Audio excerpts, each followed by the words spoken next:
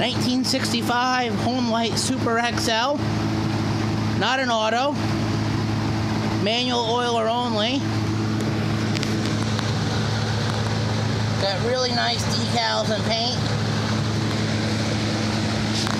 Picked this up from Dan and Mike, the chainsaw guys, at the Zagray Farm Fall Festival and Swap Meet out in Colchester, Connecticut. Didn't really do anything to it except for put some premix in it. Squirted a little premix down the carburetor, and she fired right off. I did tighten up the chain just a little bit.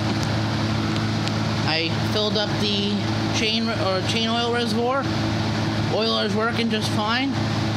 So probably in a week or two, get it into some wood. This particular, well, the Super XL was 58 cc's, whereas your regular XL12 was only 54 cc's. This one here is sporting a 16-inch hard-nose bar, which is the original bar to the saw, and it's pulling regular 3/8 pitch chain. And if you guys are concerned about the smoke in the garage, I do have my big fan running, pulling air out of the garage.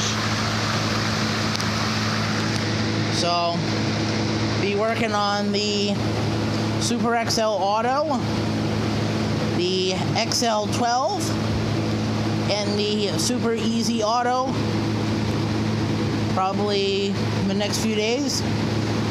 So, watch for videos to come. Thanks for watching.